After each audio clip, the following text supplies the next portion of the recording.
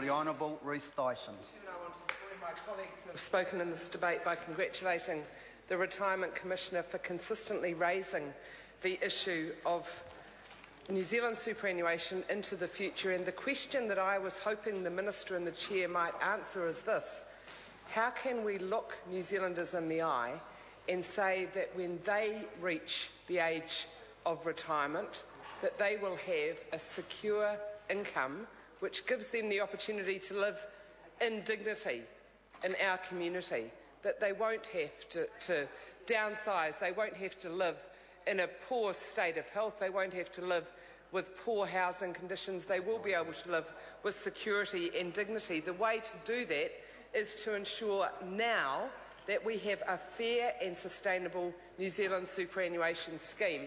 That's the big challenge for New Zealand. That's the challenge the Retirement Commissioner has consistently put on the table for this Parliament to address, and what the National Government has done, and John Key in particular, has buried his head in the sand and said this is too hard, it might not be popular, we're going to just hope the issue goes away. In fact, John Key went so far as to say he would resign rather than face up to the issue. Well, like my colleague David Shearer, I think that's a jolly good suggestion, because we want to ensure, not just for our generation, but our children's and our grandchildren's generation and their children and grandchildren have security and dignity in their retirement years. We know already that a lot of young New Zealanders just don't believe that there will be a superannuation scheme for them in the future. Mr Chairman, that is really unacceptable.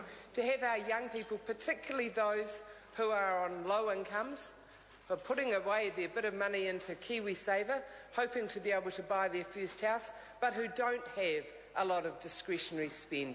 The people on lower income who work as hard as they possibly can and contribute so well to our society, to their families and to our communities, they deserve the dignity of a secure retirement income as well. It's not good enough in a civilised society that we espouse in New Zealand to have that only the rich people in our society, only people who are on very high incomes, will have security and dignity in retirement.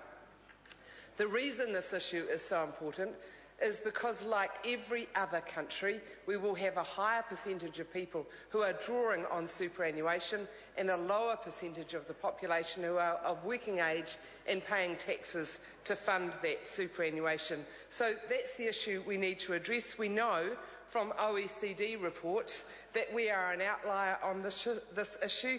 28 of 34 OECD countries are planning to increase the age of entitlement for superannuation. New Zealand is out on its own and not facing up to this being one of the options that we need to address. The IMF says that our superannuation spending will increase in net present terms by 66% of GDP. That's a huge increase, Mr Chairman. Where does the money come from to fund future superannuation needs?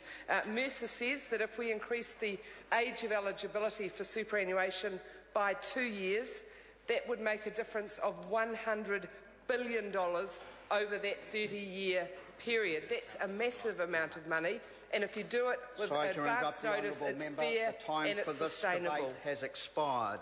The question is that the report of the Social Services Committee on the 2010-11 financial review of the Retirement Commissioner be noted. Those of that opinion will say aye. Aye. To the contrary, no. The ayes have it. The debate on the performance of the 2010-11 and current operations of Crown entities, public organisations and state enterprises has therefore concluded. I will report the bill to the House.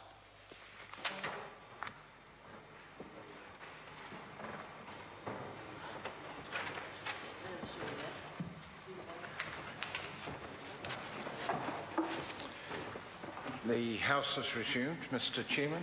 Mr Speaker, the committee has completed its consideration of the financial performance in 2010-11 and current operations of Crown entities, public organisations and state enterprises. Mr Speaker, I move that the report be adopted. The question is that the report be adopted. Those of that opinion will say aye. Contrary, no. The ayes have it.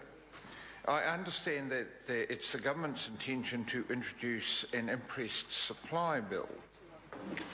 Impressed supply, first for 2012-13 bill, introduction. The bill is set down